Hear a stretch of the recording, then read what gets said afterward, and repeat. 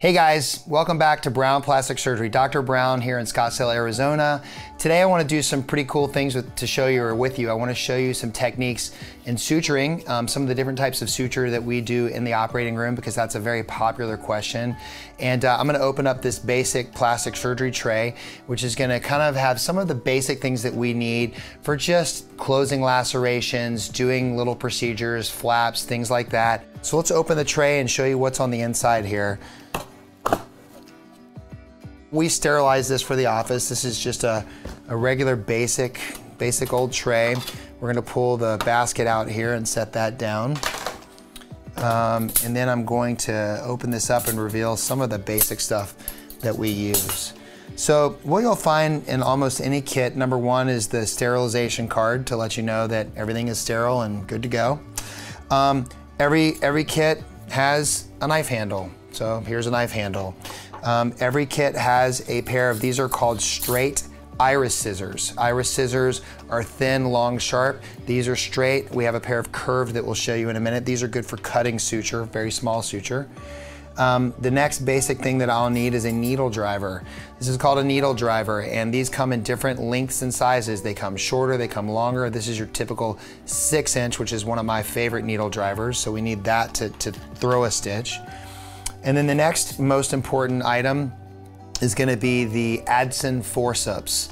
The Adson Forceps or forceps, they come with teeth or without teeth, so we call them smooth or with teeth. We use them with teeth when we're trying to actually grip tissue, stuff that we want to hold on to. Smooth are good for something like taking out sutures where we don't want the teeth to grab onto a stitch when we're trying to take it out. So this is Adson's with teeth, and that's what I use mostly when I suture.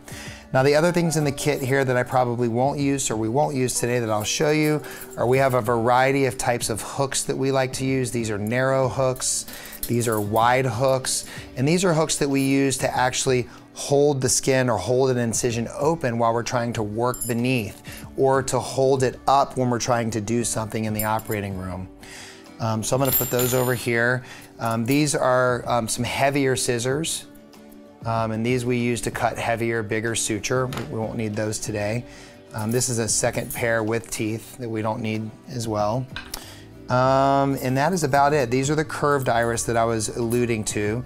So if you want to see the difference between the straight and the curved iris, one has straight teeth and one has curved teeth, and we use those for different things. Sometimes in the operating room when we're doing facial cosmetic surgery, like in blepharoplasties, we might want the curved iris because we're trying to curve them to dissect around a corner and somewhere that's a little bit easier than you can get to with the straight iris scissors. And then there's a variety of other types of scissors. These are called Littler scissors. These are blunt tip, where those are sharp tip. And again, we just use these for different things in the operating room that you don't have to waste your time knowing. This is a smaller needle driver, so this would be a 4-inch, or called a Webster. It's a smaller one, and this is a 6-inch or a bigger needle driver. So again, I like the longer needle driver because I have long fingers and I can control it better. The little one becomes a little too chunky in my hand and I can't really maneuver it and do, so I don't use it very often.